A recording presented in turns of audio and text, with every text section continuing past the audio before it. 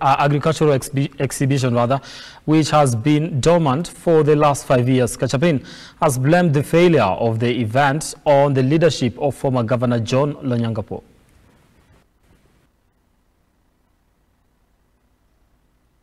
Fanyia cultural show kama maonyesho ya kilimo toka tarehe 8 mpaka tarehe 11. Itakuwa ni siku 3 ambapo maonyesho yenyewe itafanyika. Siku ya 4 hili ndio watu watakuwa wanatoka.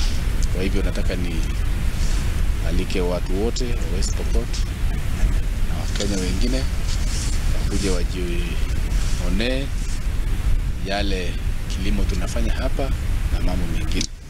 Kaunti hii tunasema ni kaunti ya hidden treasures, kuna mambo mengi.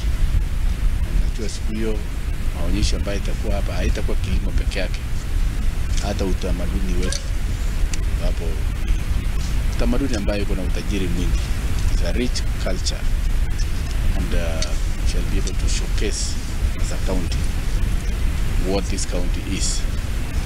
And that is the time people will have to appreciate West Pokot is not the way it is shown in a negative way. It's a county that is very peaceful, that is very secure, and we want everybody to come here and enjoy what we shall be able to sample in that.